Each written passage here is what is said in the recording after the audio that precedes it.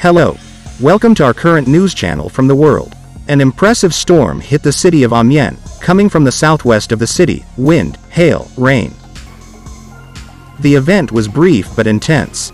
Rain, hail and strong winds causing severe damage. Several roads are blocked and firefighters warn of caution.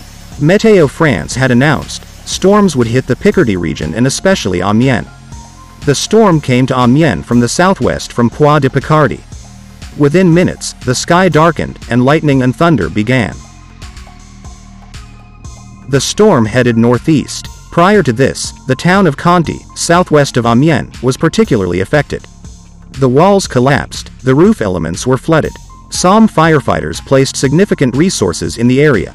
The county of the Somme confirmed that at around 7 p.m. the school no longer has a roof like several houses. No injuries were reported. The storm also knocked down a tree on the D919 between the town of Allenville and the town of Saint Gratien, a few kilometers north of Amiens. Don't forget to subscribe for new developments. Thank you for listening to me.